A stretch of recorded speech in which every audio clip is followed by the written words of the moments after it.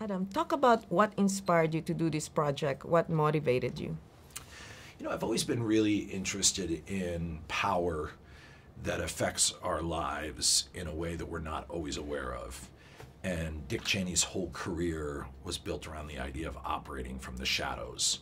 He never wanted to be a celebrity. He never wanted to be famous, but yet in some ways he changed America and he changed the world as much as, if not more, than any leader in the modern age. And stories like that, I can't help it. I get drawn to them. Mm-hmm. Were you able to contact him and talk about what he has done? You know, I mean, it's pretty well known that Dick Cheney's a very secretive guy. He's not exactly looking to be famous.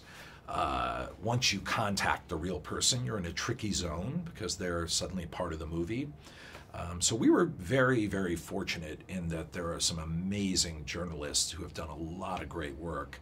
There are a bunch of great books, dozens and dozens and dozens of amazing articles and research that we were able to use. And we really, everything we did was triple, quadruple fact-checked, and we did the best we could to really show the story honestly. Mm-hmm. And why Christian Bale?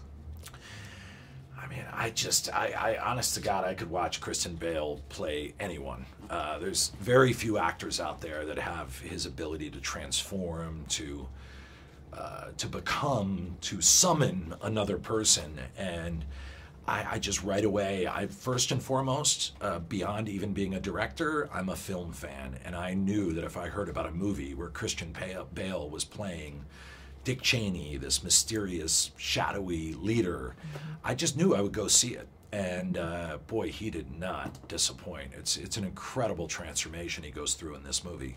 Mm-hmm. And the power behind the power, Lynn Cheney, portrayed by Amy Adams. Talk about that too, your choice of Amy. I like the way you phrased it, the power behind the power. I mean, yes. There's a lot of people, you know, we did interviews with people from the Cheney's life who will tell you that Lynn Cheney is really the one who raised you. She makes the decisions in that family, and she's a very powerful woman, very brilliant, educated, strong will. And, you know, Amy Adams, you think about someone who's got that strength to stand up against Dick Cheney, you think of Amy Adams, and she really just filled the movie with this force and intelligence that's kind of a miracle to behold. And the two actors also talk about your improvisation style. Talk about why you allow them to do a lot of improvisation as well. You know, one of the things you get when you have actors this good is you get spoiled because they usually, by your fourth or fifth take, have done amazing takes. And at that point, why not mess around? You know, Christian and Amy had done so much research. Sam Rockwell as George W. Bush, Steve Carell as Donald Rumsfeld, Tyler Perry as Colin Powell.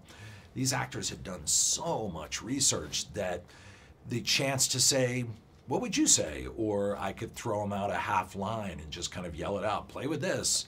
And what you tend to get from that is a reality, just a flow that sometimes a script can lock up.